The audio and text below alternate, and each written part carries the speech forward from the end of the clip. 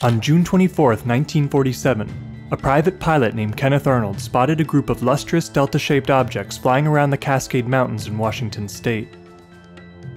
Arnold's story made headlines across the country, inspiring a worldwide fascination with flying saucers, and over 20 years of US government research. Arnold's wasn't the first anomalous aerial sighting in human history, or even the first in 1947, but it captured the public imagination like few sightings before, and it birthed a new mythology of extraterrestrial visitation. Around 2:15 p.m. on June 24, 1947, businessman and private pilot Kenneth Arnold left Chehalis, Washington in his Call Air Model A plane on a business flight to Yakima. Just before 3 p.m., Arnold spotted what looked like a chain or a Chinese kite weaving across the face of Mount Rainier. As it got closer, he could distinguish 9 separate objects in reverse echelon formation, around 2,900 meters altitude. The objects were rounded and delta-shaped, with concave triangular protrusions on their rears. They appeared to repeatedly dip in the sky and tilt their wings in Arnold's direction, reflecting intensely bright flashes of light through his windshield. The objects were moving so fast that Arnold decided they must have been fighter jets flying in formation. However, they flew with the leading craft at the highest altitude, not the lowest, and Arnold could not see any tails. He clocked the time it took the formation to travel between the peaks of Mount Rainier and Mount Adams, which he knew to be 30 to 40 kilometers away. Immediately after landing in Yakima, Arnold told a number of friends and fellow pilots about his sighting. He also used his measurements to calculate that the objects were between 13 to 15 meters long, and that they were traveling nearly 2,000 kilometers per hour at the time of the sighting. Arnold took his story to the East Oregonian newspaper, reporting that the objects seemed to bounce through the air like a saucer skipping across water. Within 2 days, newspapers were running front-page stories on Arnold's flying saucers, although Arnold himself had not called them that. The term stuck, however, until being replaced by the Air Force term UFO in the early 1950s. The media buzz encouraged others to go public with their own anomalous sightings, most of which involved disc-shaped craft. In the following weeks, flying saucers were showing up around the world, and witnesses' stories were making national news. The US Army Air Forces, the predecessor to the US Air Force, took interest in flying saucers after a few military sightings on July 8th. A classified order directed all UFO reports and information to Air Materiel Command, or AMC, at Wright-Patterson Field, and 2 intelligence officers met with Arnold to collect his deposition. Record shows that Air Materiel Command were genuinely convinced in the reality of flying saucers, but were sharply divided on how to explain them.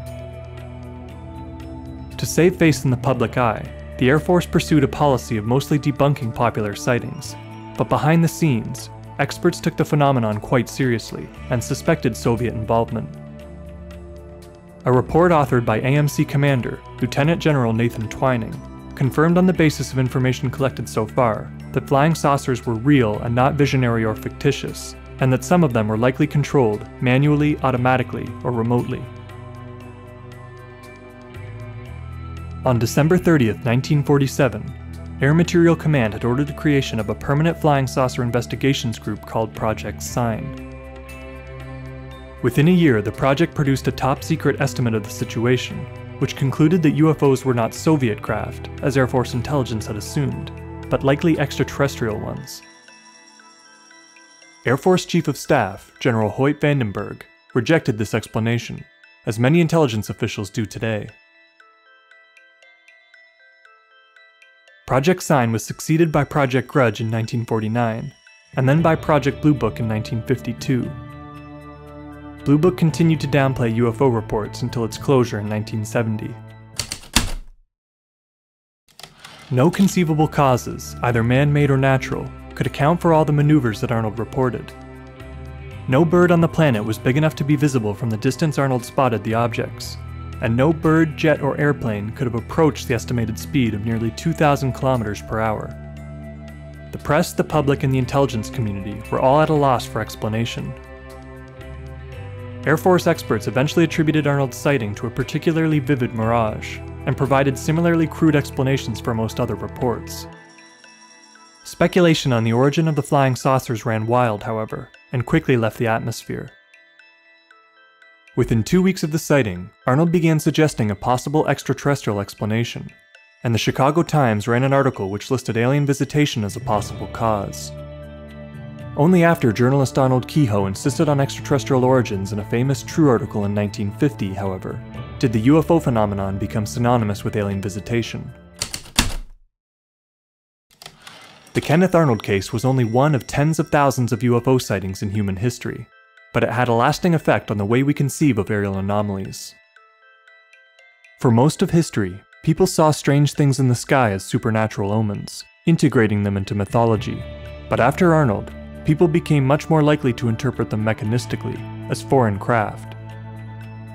The case for the nuts and bolts flying saucer, assumed to be the spaceship of an alien civilization, didn't rely on any supernatural concepts, and could not easily be dismissed as a physical impossibility.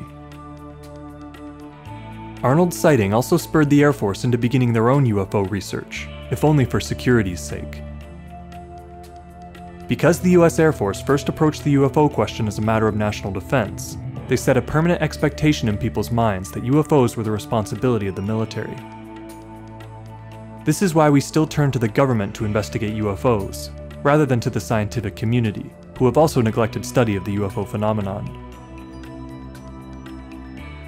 Unsatisfied with the Air Force's approach, Arnold began personal investigations into public UFO sightings, becoming one of the first independent ufologists in modern history. Frustrated with the military's debunking agenda, Arnold retreated from the public for most of the 1960s and 70s. He resurfaced at the first International UFO Congress in 1977, however, to express his disbelief in society's collective denial of the evidence. Here we've seen something, I've seen something, hundreds of pilots have seen something in the skies. We have dutifully reported these things. And we have to have 15 million witnesses before anybody's going to look into the problem seriously? Why, this is utterly fantastic. This is more fantastic than flying saucers or people from Venus or anything, as far as I'm concerned.